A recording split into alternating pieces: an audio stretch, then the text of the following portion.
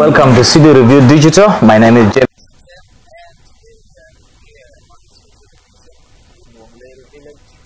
It's actually an outskirt of Juba, southwest, and we are here to meet a former journalist, now a poultry farmer. Thank you very much, Moses Yassin, for welcoming us to your farm. Yeah, place is mine. For accepting to be on the interview. Yeah, you're welcome. Thank you for coming. All right. I very much want us to talk about your new job, that is farming, but I want us to go back to where you started it, your media. Talk to us about your media background, how it all started. Yeah, I was just like any other passionate young journalist. Had to venture into broadcast. I started with City FM. I worked there for like 6 years. Then I had to quit when I joined Capital.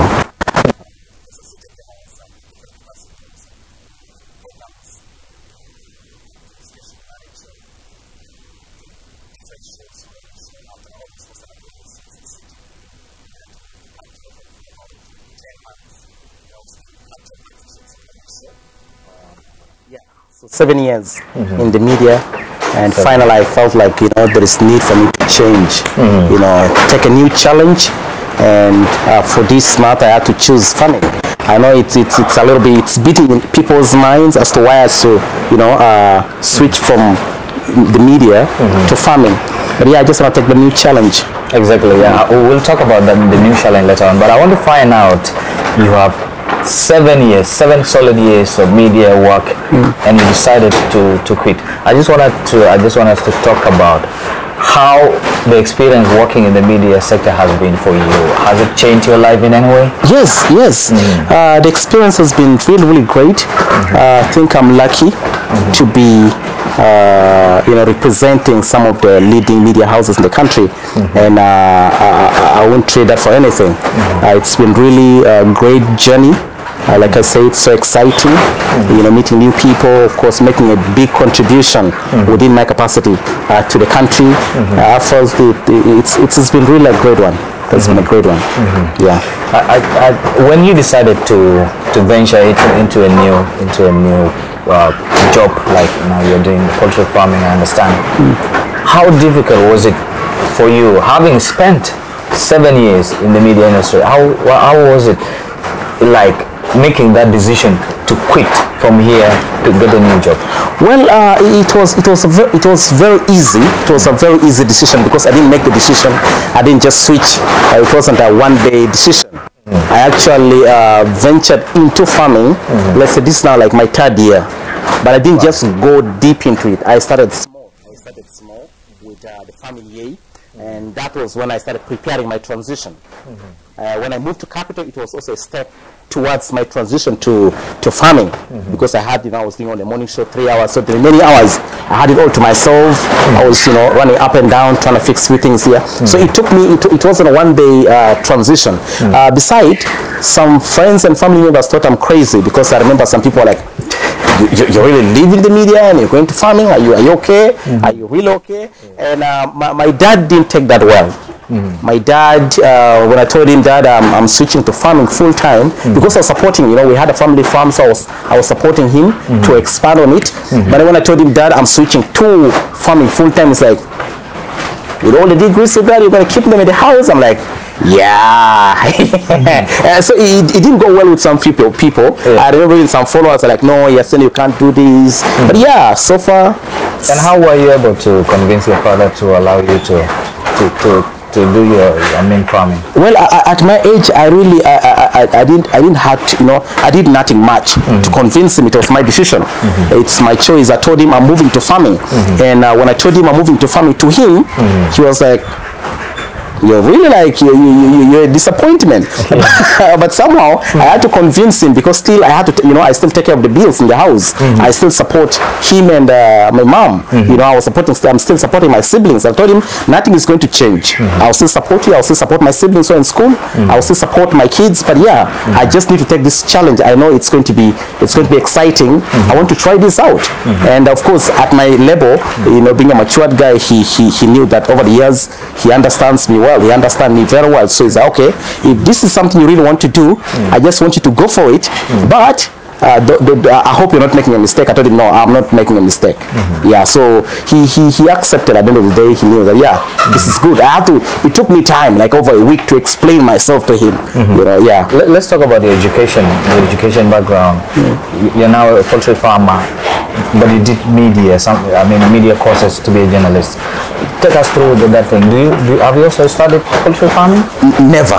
I've never been to a class or to an agricultural class. I remember doing agriculture when I was in O level. I think senior 1 to senior 3. Senior 3. Senior 4 I was specializing. And when I went to A level for my senior 5 and senior 6, I remember I did a divinity, entrepreneurship, and a history, plus some literature and ICT. But then the entrepreneurship in me, you know, was the basics. You know, it was the basic foundation. That's how the farming part of it started. So I knew that I was going to be a farmer. I had a passion.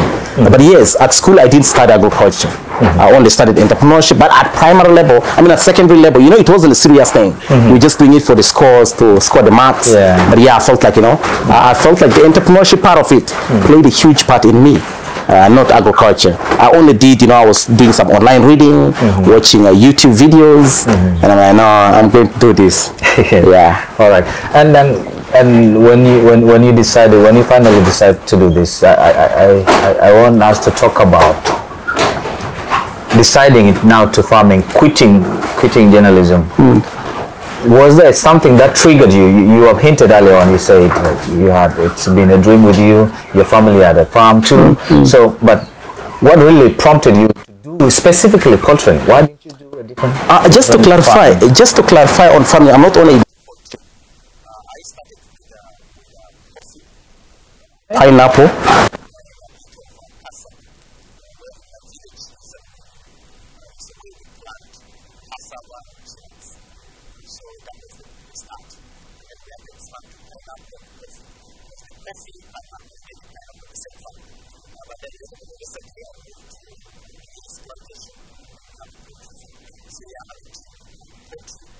Maize plantation, coffee, and pineapple, and yeah.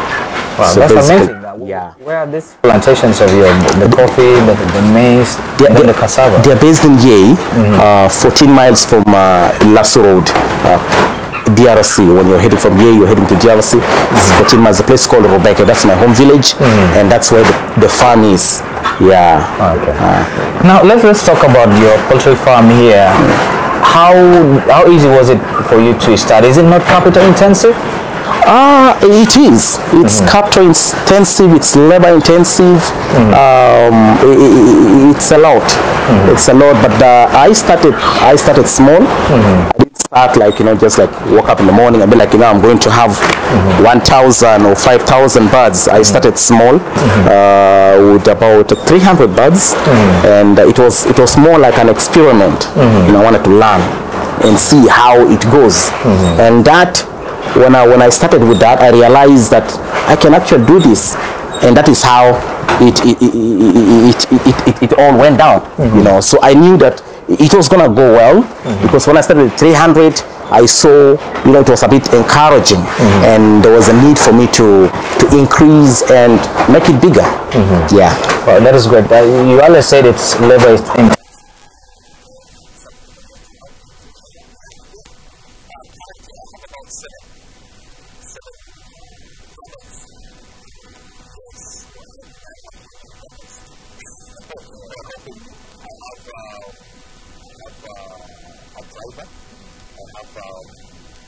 Officer, and have a security guard, and 4 guys who are actively, you know, managing the day-to-day operation of the farm. And feeding this chicken, the feeders and drinkers, you know, making sure that the day-to-day operation of the farm is set.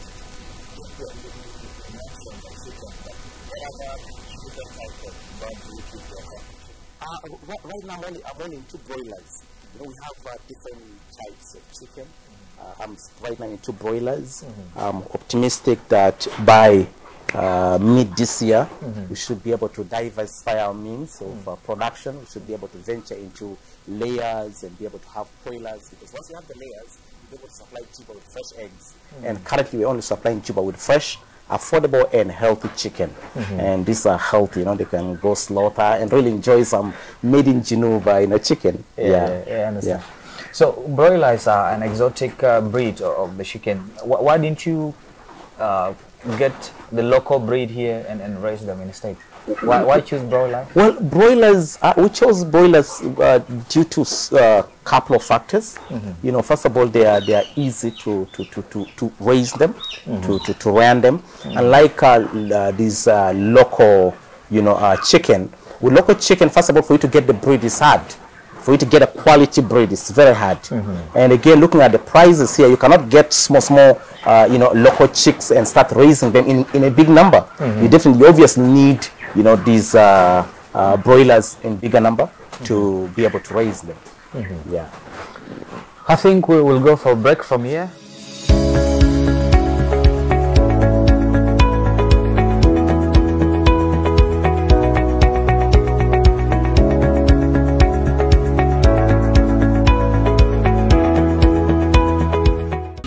Hello, my name is Chris the Beast. You know me from Urban FM, but we also have a second station known as Baraka FM.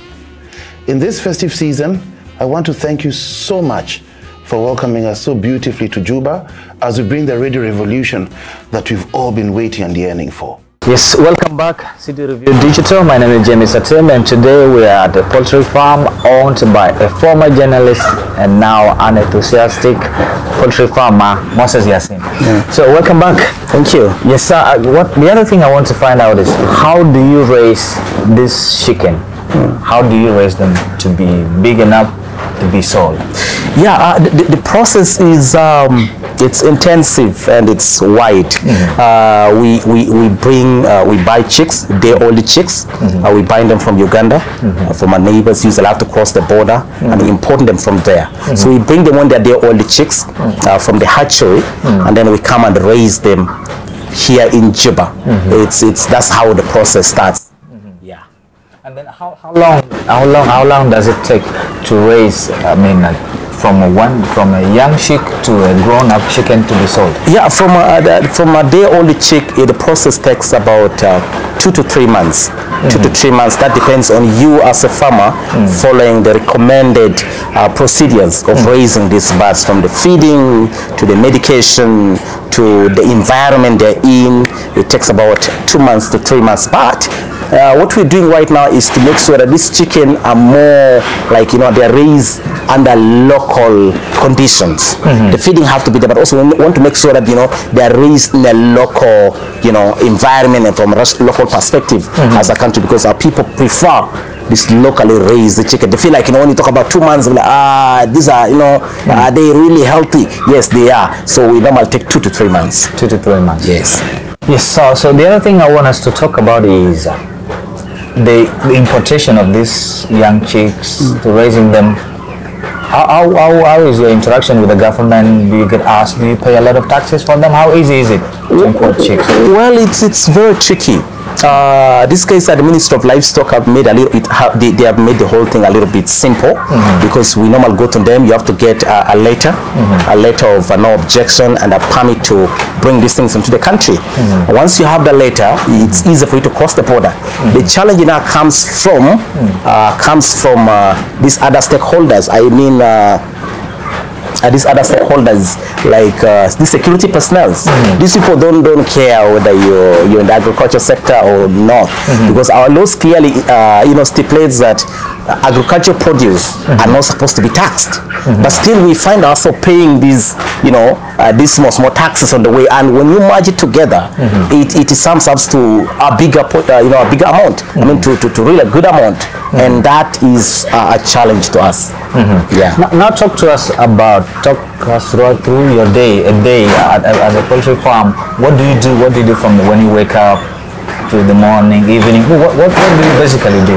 My day. What is your work like? My work like, of course, apart from the obvious activities I do in the house. Once I reach the farm, I have to make sure that all the procedures we have, day-to-day activities that have to be done from the compound itself, looking at security aspect of the farm, looking at the health aspect of the farm in terms of the health of the chicken. We have to do a daily inspection. Of course, it is a routine that we do every day, and we have the feeding aspect of which you feed them 3 times per day. 3 times a day. 3 times a day, and they consume a lot. We have to make sure that they have the water to the recommended amount. So it's a long day. It's a long day at the farm. But it's fun though. It's fun. It's fun though. Yeah. It must be fun. Yeah. That's why you like it. Yeah. It's like the way you described it. It's a kind of work that you do with it involve a lot of physical work. Yes. Physically, you have to bend down, move around, move about. You don't wear the normal suits that you wear. You put on the gumbo. I'm not in a suit. Overall, the coat. That's what you wear. What was the reaction of your friends and those close to you when you decided to become a farmer? Like you mentioned, you hinted on how your father, as a member of your family, reacted to what you wanted to do. You said he was wondering if you were running crazy by just leaving media to become this. What was the reaction of your friends? My friends, some of them were in shock. There are a lot were in shock. And again, it helped me navigate around the type of friends I want to keep around, because I realized that not all of them are in the same pool of thinking as me. So you mean you got a lot of negative reactions? Yes, those with negative reactions, and those with positive ones. But there are a couple of guys who really encouraged me. They had a positive reaction, and even when I started posting about my farm, some of the friends were sharing, and it was really great support to me. They were sharing and they were really talking about it, advising or recommending other people to come and buy from me. It was a massive support. Of course, when you look at the reaction of the public, there are some followers or fans who are like, "Oh, great work! I've seen you an inspiration," and others are like, "Oh, you're a loser if you're stepping out from the media and you're coming."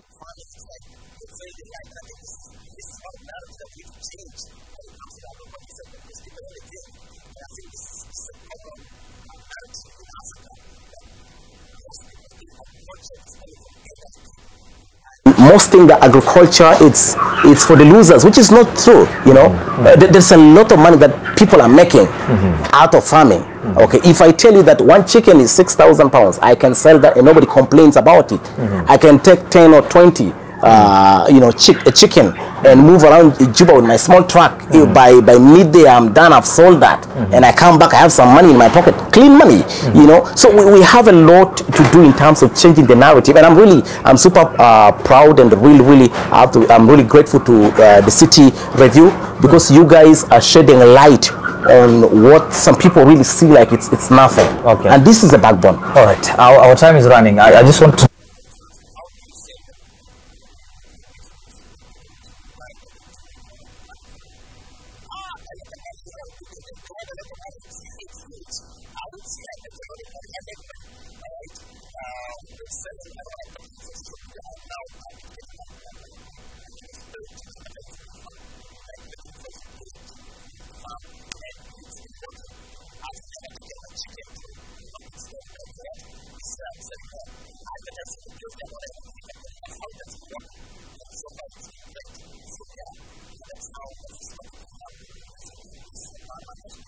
what advice would you like to tell young people who want a job that is a white-collar job? They do not see farming or any sort of farming and other physical work as a good work to do to earn money. Yeah, first and foremost, I'm sorry. I would say it's a collective, effort to changing the narrative. The media, just like City Review, I think they should take from you, set a new example by shining light on farming, especially on young people. The government has a lot to do in terms of, we hear about the Youth Enterprise Fund, which is part of the Ministry of Health in the Transitional National, in the agreement. If this fund is to be released and the government is to create a conducive environment in terms of infrastructure, security, young people will venture into farming. And also the stakeholders like these, organizations, humanitarian agencies. I think they should move out from, giving humanitarian aid into development, because most of this aid has no impact. You give somebody, it's better to train this person to go and fish. So I feel like they have a role to do there. But also coming back to the graduates and to the young people, as young people, this country is ours. We have a lot to do, and it comes back to you into thinking what you want to do. Because yes, you can have that paper. I too have 2 degrees in the house doing nothing, and I'm here on the field. So we all have a role to do in terms of contributing to our to food security, go into farming, do what you can, as long as at the end of the day it can give you something. It can generate some revenue. It's worth it. All right, that will do it for our interview with Moses Yassin, a former journalist and now a poultry farmer who accepted to be on our interview. Thank you very much for watching.